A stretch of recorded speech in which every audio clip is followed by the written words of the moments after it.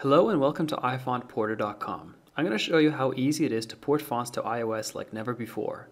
Now if you're wondering first of all where to find free fonts to port, we made this page that lists dozens of sites that provide just that. I went ahead and downloaded the popular XO2 font family from FontSquirrel for this demonstration.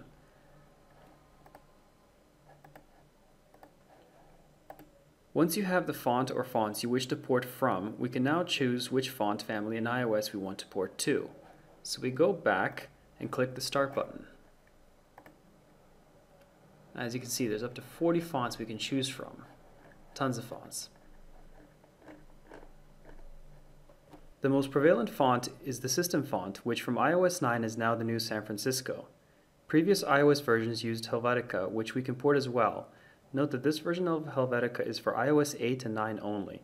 So let's go ahead and port our font XO to San Francisco. Here we are provided with two columns which work either or. In the first column we can choose to upload a font for a particular style. However, if we don't want to provide a font for a certain style, then we can choose an alternative uploaded font style instead from the drop-down menu. So if we upload, say, the regular font style, then we can set, for example, semi-bold italic to use the same style instead of uploading a separate font for semi-bold italic. Let me clear this up with an example. Firstly, you must always upload the regular font style first, even if it's the only font you wish to upload. So let's go do that now. I'm going to choose XO2 regular for the regular style, but I can really choose any font I well please.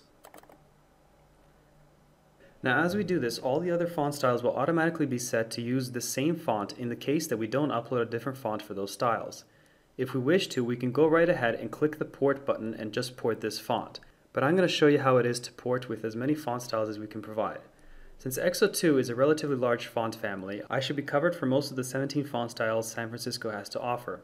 For almost every style we upload, the second column will change to select the best alternative style given the fonts we uploaded so far. So I'm going to just do this relatively quickly, and you observe the second column as I do so.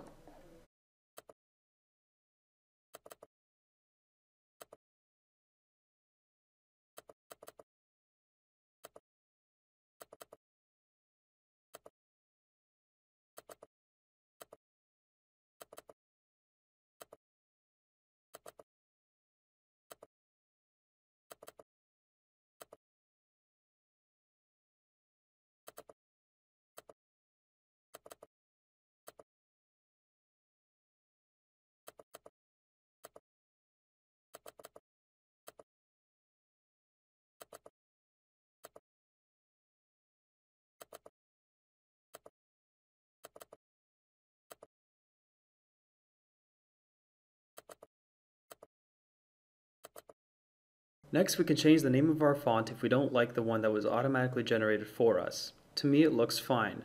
Then we check the capture button and also this button if you agree with the terms of service, provided you read them here. And finally, we hit the port button.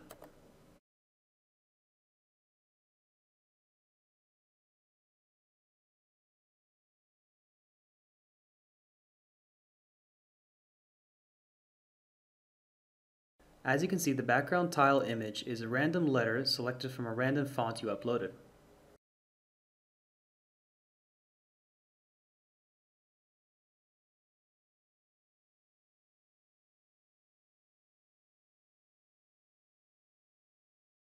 Finally, we can click the download button.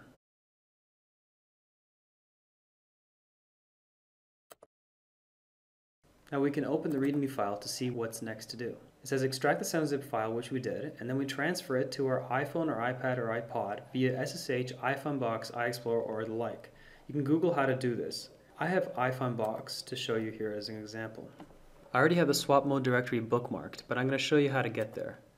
So it's var, as it says here, var mobile library bytefont3 swapped. Mobile library iPhone3 swap mode, and then we can transfer this folder here. Alright, now I'm going to show you on the iPad how to actually use this font.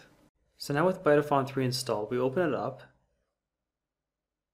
go to swap mode, click basic, and now we can preview the font, and finally select and respring. And now we have our newly ported font. To show you a bigger example, I've opened up an article in Safari Reader mode. And that's that.